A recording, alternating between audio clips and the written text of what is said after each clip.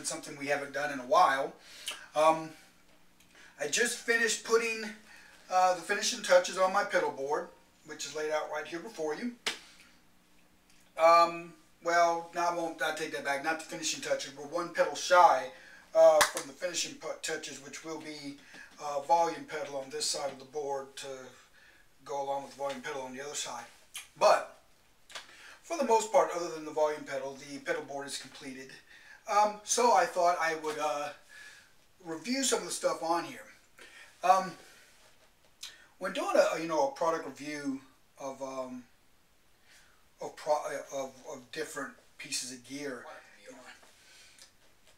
it's like that gear speaks to me. It's like, oh, I'm awesome, purchase me, and then tell people about me. And that's what we're getting ready to do right now. Is I went to the store, I heard something, it was awesome, tried it, it was cool, bought it, and I want to tell everybody about it because there's not a whole lot of videos on YouTube about this product. I mean, there's some very vague videos, but nothing really getting into the pedal itself by like independent people, other than like, you know, going to that particular company's website. And the pedals that I am talking about, which we're only going to be doing one of them today, and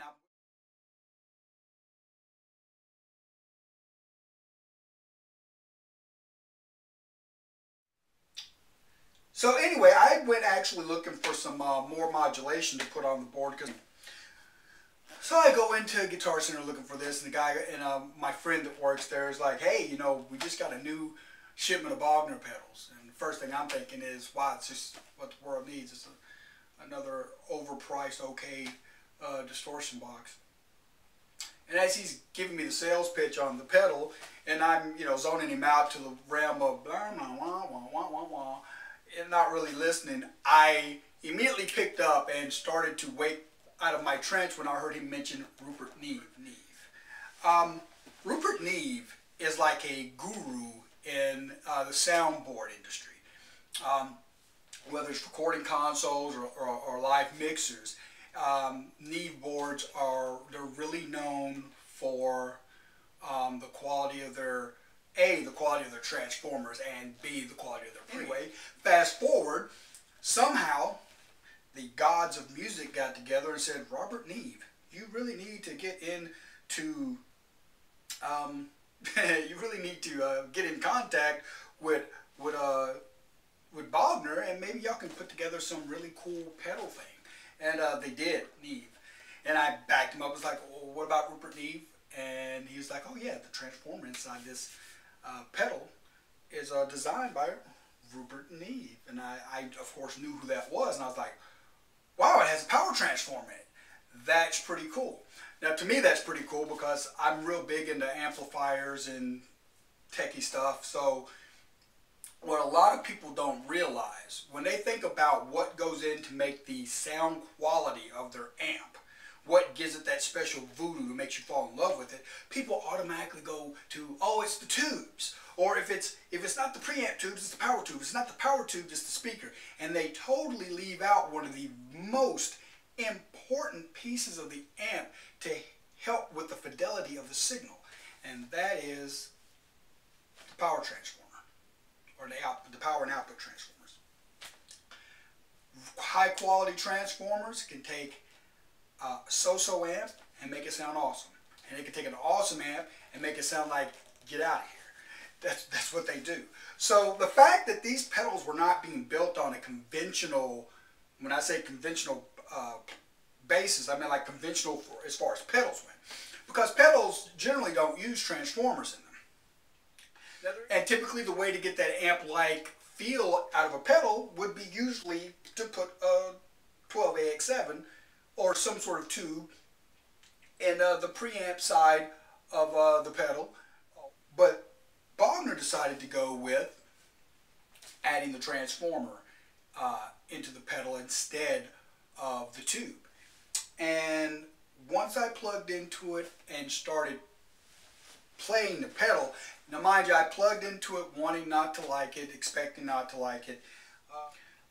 So within 5 minutes of touring that pedal at the store, I immediately told the sales guy, I hate you. Because I was like, I already had my pedal board, this part of my pedal board completely mapped out, holes are drilled and everything, and then this.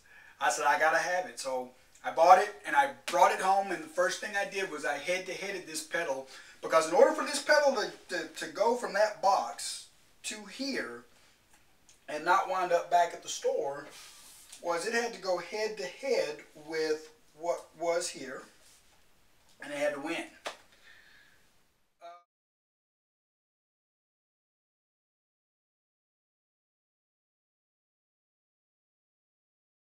That. So I had to head this pedal against the MXR prime distortion. Blew that away with ease very quickly. And then I had to headed it against the Sovereign. And whereas this pedal didn't necessarily have more gain than the Sovereign, it didn't necessarily have more gain than the prime distortion. But what it did have, as a result of the transformer, it had a sweetness in the upper register, and that's the part of most pedals I don't like. It's very hard for me to get a pedal to open up and be bright enough without the brightness just being so spiky that it makes me just not like the pedal. This transformer on this pedal, it put a special sound to the highs that I've always been in love with. Now on that, it's a very responsive pedal, very simple pedal, you know, level, gain, tone knob, so it's a three knobber, but you have a little toggle switch here, which is for tight mode and fat mode. In fat mode, things get a lot thicker and a lot rounder. In tight mode, you know, things kind of get a little bit more compressed. And sound, the bass response gets a little tighter, so it's a lot better for like a lot of palm muting stuff. After playing this pedal, of course, I got rid of the Sovereign and the prime distortion, because this one sounded better than both. And at that point I was like, well, you know, I like the sound of this one so much that I might as well go back and try their overdrive pedal, because they had an overdrive pedal called the Wessex. So I went back and I did the same thing. I plugged it into their Vox AC15 that they had there, played it for about 5 minutes, and was like, yeah, that one's got to come too. So I replaced the Sovereign and the prime distortion with a Bogner Burnley and a Bogner Wessex. The Burnley has a toggle switch also, which has an enhanced on this side and neutral on the other. And it's basically what it sounds like. The enhanced is more of a very flat boost. It's very transparent. Basically, when you turn that pedal on, you're just adding distortion and boost to whatever you've got tonally set up already. So that's what the neutral side does. The enhanced side, you get a little bit more lows, you get a little bit more highs when you hit that mode. It comes with, of course, your level, gain, and it has treble and bass. Another cool thing about these two pedals is you can actually see with the LED the pedal working. When you click on the pedal, you get a nice bright LED, but as you hit it, the red turns to blue. I'm not sure if that showed up on the camera because it's pretty far out. But anyway, let's get you a quick listen. I'm going to let you hear a little bit of what it sounds like. I'm not going to get real off into playing a whole lot. I just want you to really hear the pedal and not necessarily my playing.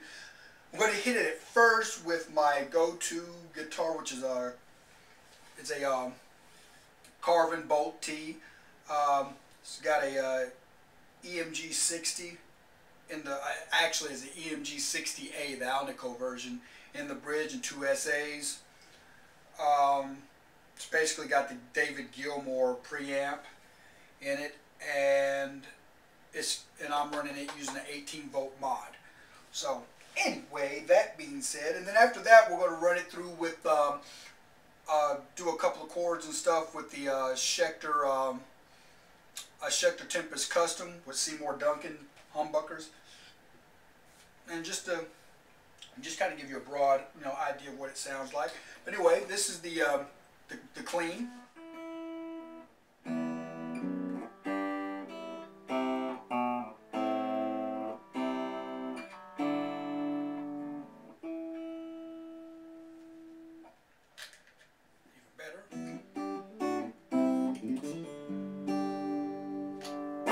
So anyway, we're going to start with, we're going to gain down the Burnley a little bit. I like to, I've got the tone set at about noon, and the level is roughly what I want to say about 10 o'clock.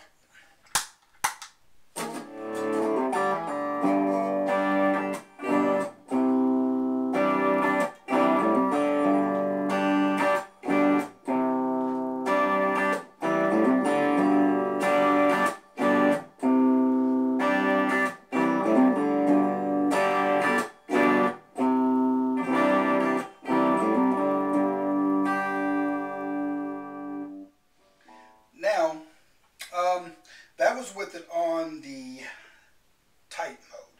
So then if we take that same sound and flip it over to the fat mode, you get more, it opens it up, got a little bit more growl, a lot more bass, a lot more volume.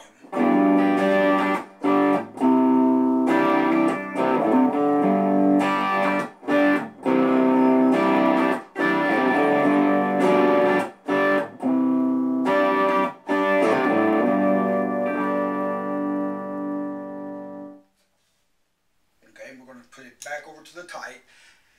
We're going to take the gain up to about noon. I'll have to drop the level down a little bit, and that sound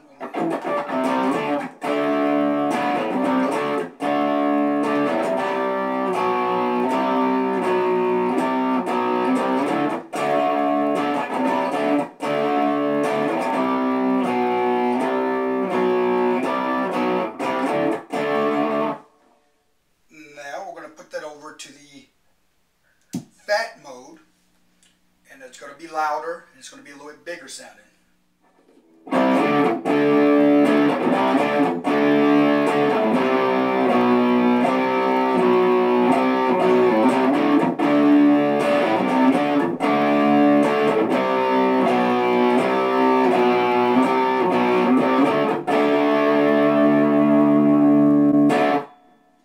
Now we're going to go up to around about 3 o'clock, take it back to the tight mode. Around about 3 o'clock.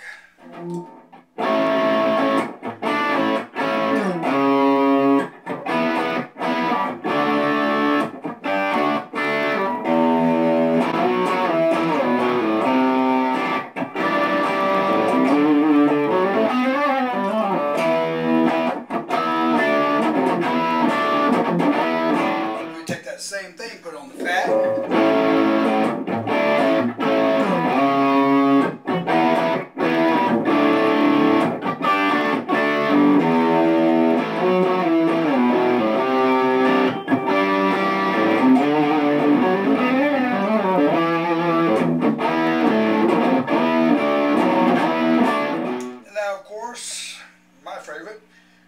Got it all the way up on the tight.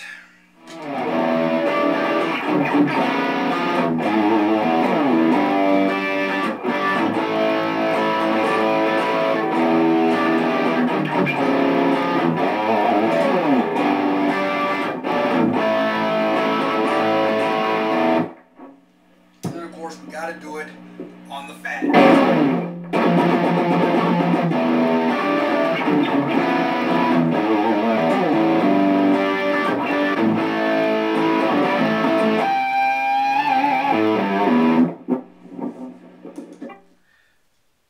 That is, for the most part, the Burnley.